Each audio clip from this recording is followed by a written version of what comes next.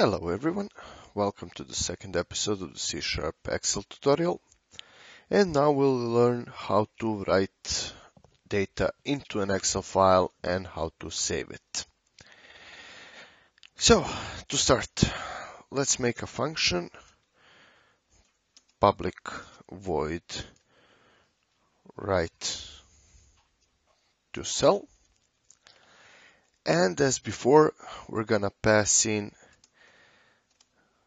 row and column number and what we want to write in it. Writing is pretty much the same thing as reading, only instead of getting the value, we are going to set the value. And just like reading, just copy out the increase number for easier iteration. And that's pretty much it. So now let's see and save those files. So let's make public void save. And this is just workbook.save. And we'll also make a public void save as, and here we'll need a location where to save it. So string path. Here it's workbook.save as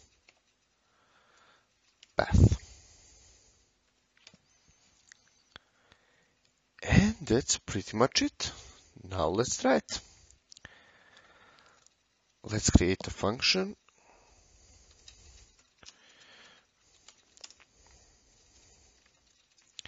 Public void write data. Create the new Excel object. And we're gonna use the same old test object. Test dot and sheet number 1.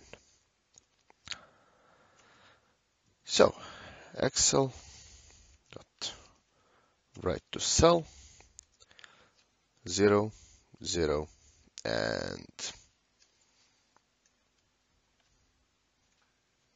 let's call it test 2. Now we need to save it. So save, and let's make a save as well.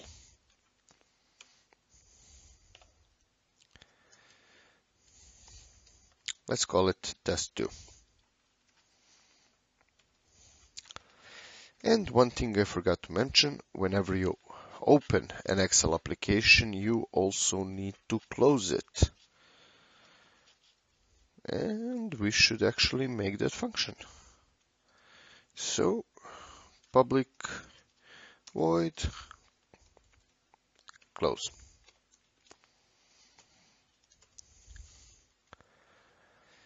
Here we have Excel dot, oh wait, it's actually workbook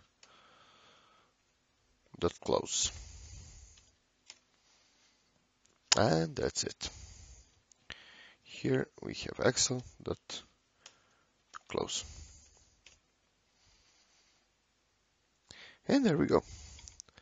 Let's add this to the load and see what happens. Start. It's all finished, and now let's look at our files. The default save folder is actually the documents folder. So here we have a test2. There we go. And we have that test file that we originally opened. As soon as it opens. There we go. And that's it. Writing and saving, and also saving as a new file. And that would be that. Bye bye.